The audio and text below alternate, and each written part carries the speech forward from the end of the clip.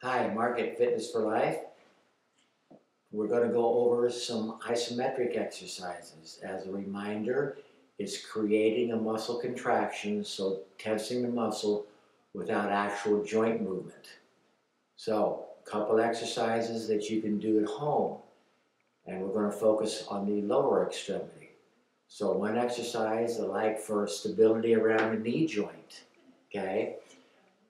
Sit in a chair that's comfortable but not padded, so more of a chair like something like this, or a chair that you'll see in the studios.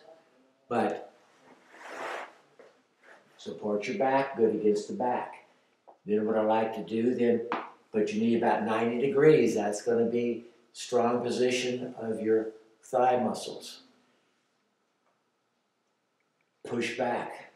Okay, lift your other leg and just push back and hold that position.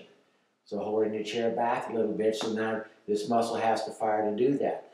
To create more tension, push into that floor without letting yourself rock back. So just push down into the floor with no movement of your chair to tighten this harder. So you're trying to just tighten the muscles and push into that floor. You're going to hold it for anywhere from 6 to 10 seconds. You push as hard as you can, then you can relax. To make it harder, don't set the chair down, just relax for a few seconds and repeat that. Okay? If you need to, starting off, put it back down, bring it back up, redo it. And then you'd want to do it on the other leg also. But this is a very easy exercise to do.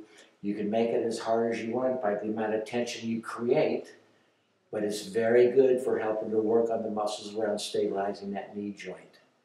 So 6 to 10 seconds, 5 to 6 reps. Very easy to do while you're sitting in your living room or kitchen. If you have any questions, contact us at fitness4lifept.com.